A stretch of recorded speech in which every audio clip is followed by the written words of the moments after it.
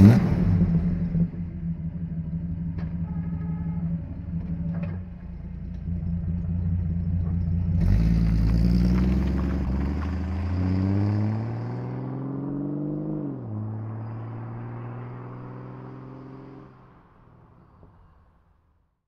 this video, I'm driving a Ford Cortina built in Australia and fitted with a 250 cubic inch 6-cylinder engine. And I've parked it in the shade because it is 40 degrees and I am melting. So yeah, we'll try and have a look at the outside somewhere where it's actually sunny. But for the moment, the important business is the under bonnet area. So we're going to jump straight to that because outside it looks pretty much like a standard Mk3 Cortina. There is just a small matter of a bonnet bulge going on, which is quite bulgy. But I'll get the bonnet open and we'll look at the business end. So yes, this is another Australian car with far too much engine. Under the bonnet of this Cortina, we've got the 6-cylinder engine out of a Ford Falcon of the same sort of time, so early to mid 1970s. It is 250 cubic inches, that is 4.1 litres, and this is before this engine went to a cross-flow design. So we've got the inlet, there's the carburettor hiding under there, and exhaust on the same side. This side boasts some very attractive extractor manifolds, which looks absolutely marvellous, and there's a fly because Australia. I forget how much power this engine puts out, but I'll put the figure here, and no doubt a vast amount of torque as well. But this is all the more interesting to compare because I recently drove a 6-cylinder Marina. Now the 6-cylinder Marina had a badge on the side which said 6-cylinder 262, but 262 was just 2620 cc with the final figure missing. 250 is a cubic inch measurement. So Leyland were trying to be crafty and try and pretend that their 2.6 litre engine was equivalent with a 4.1. I suspect it really wasn't. But yeah, this car has been beautifully restored, by the way. It was back on the road in November 2018, and yeah, some little details are missing, like the correct cap for the washer bottle, but otherwise it's beautiful. And the eagle-eyed amongst you, hello Pete C if you're watching, he does like his Cortinas, may notice some detail changes. I'm not enough up on Cortinas to know what's different here, but I believe the modifications they made to the bulkhead to fit this engine were carried over to all the Australian built Cortinas, because they obviously did 4-cylinder versions as well. This one has a few sensible mods like electronic ignition. It's got an electric cooling fan to back up the engine fan, but otherwise is fairly stock. It has been lowered and it has got some big fat rubber on, but given the reputation these had for understeer, that's not all that daft. These are Bathurst Globes, apparently. We used on the Falcons for racing, and then they offered the design to Ford to fit to other models in the range. What we've got the wheel on a skew, you can see the stiffer lower spring in there, anti-roll bar mount, the steering rack gaiter, and that's all part of what made these cars so successful. You've got a steering rack, independent front suspension. We're still on a live rear axle, but it's a pretty well located one until the void bushes wear out. So there we go, big beefy axle under there. Good grief, the ground is so hot I can't even touch it. So all very impressive. I'll get the bonnet down, we'll have a look inside. Just paused to take in these beautiful Trico wipers, very pleasant. But yeah, if we jump aboard, we've got some slightly retro door mirrors going on. It's a sea of vinyl, which is bad news for me, but at least it isn't black vinyl. Beige and brown, very much the colour themes going on in here. Too much lock on, let's try and get a bit off. It is very heavy steering, big fat tyres and a big fat engine. So there we go, it's the earlier TC Mk3 dashboard that falls away from you absolutely beautifully, I must say. It looks lovely. We've got choke control there, which is rather redundant today.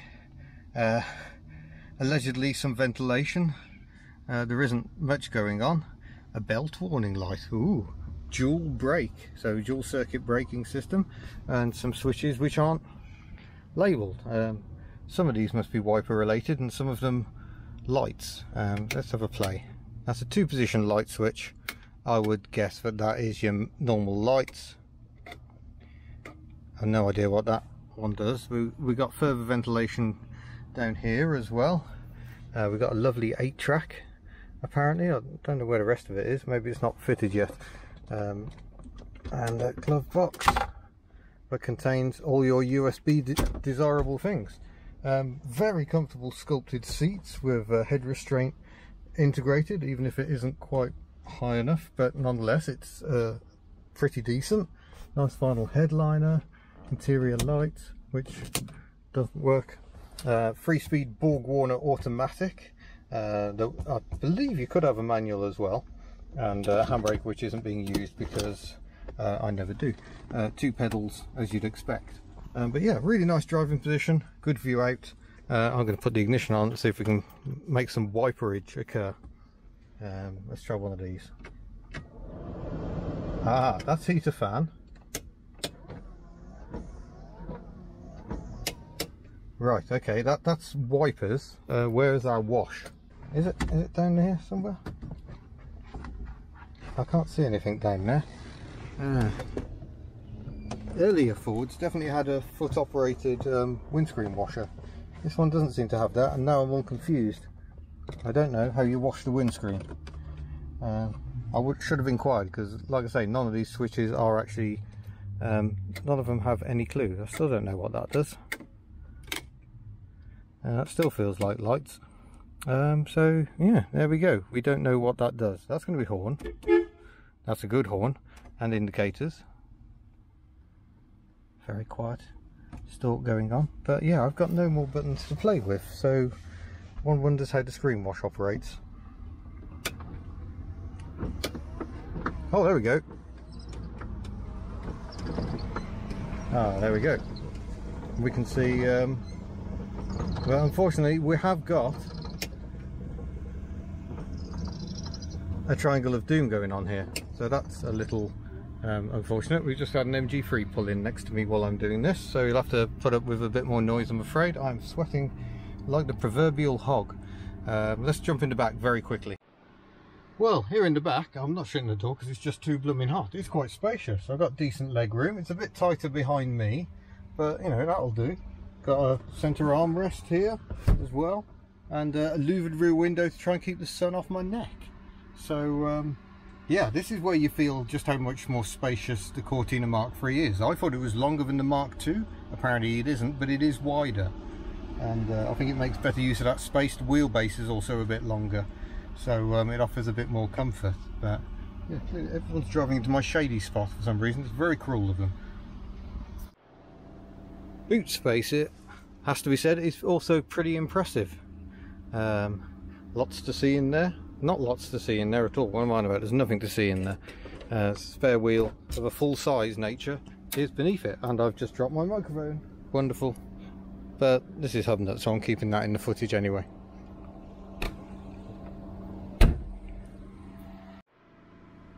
Right, if I sound a bit harried, that's because I am. This heat is proving too much. It's proving too much for my camera. The battery is seriously struggling to cope with the heat, so I hope this keeps on working. But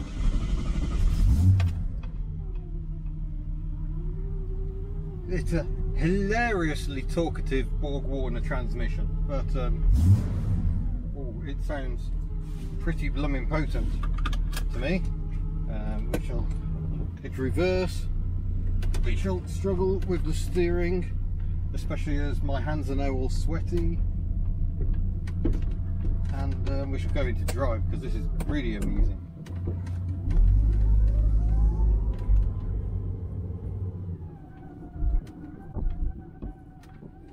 Keep it moving to try and make the steering like that's still heavy, but you know, we have got fatter rubber on.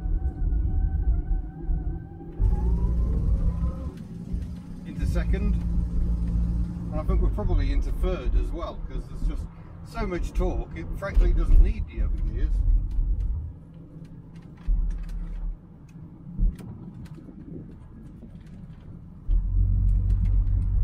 The engine weighs quite a bit more than the 2.6-litre engine in the Marina, but it's similarly hilarious.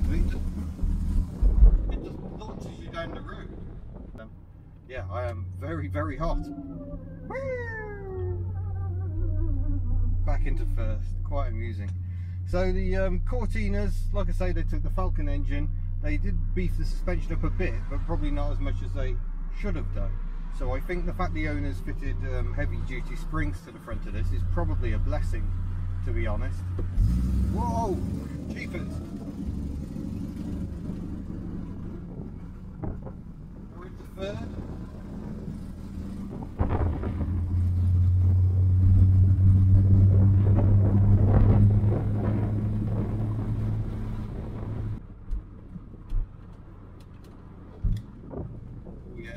You can feel the weight up front.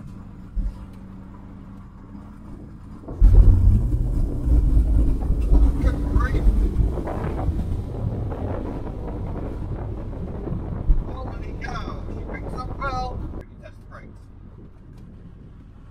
Oh yeah, they stop well, but she does feel her nose weight a little bit.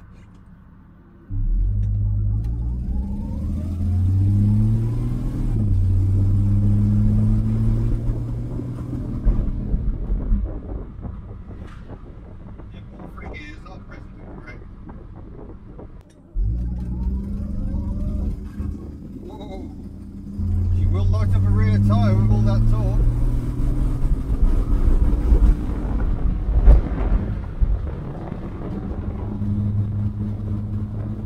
Take a look to get up to 80. So there you go, that was the hairy chested Ford Cortina. Interesting to compare it with the Leyland Marina. Also with a 6-cylinder engine, but I'm sorry Ford fans, but I must say the Marina was probably my favourite. It's very difficult because neither car was entirely stock, and the steering was better in the Marina. It should be. It has Morris Minor underpinnings and they steer very nicely, and this for me just doesn't feel quite so assured in the bends, although I think it's got considerably more grunt. It delivers it in a very different way though, more low down torque, whereas the E6 engine in the Marina was a bit of a screamer. So do go and check that video out if you haven't seen it already. But yeah, I must thank David for letting me drive this beautiful example here in New Zealand. No, he's from New Zealand, the car is from Australia, and that's where I am, melting, I tell you. So I shall say thank you very much for watching. Don't forget to subscribe before you go, and I shall see you in a future video. Farewell.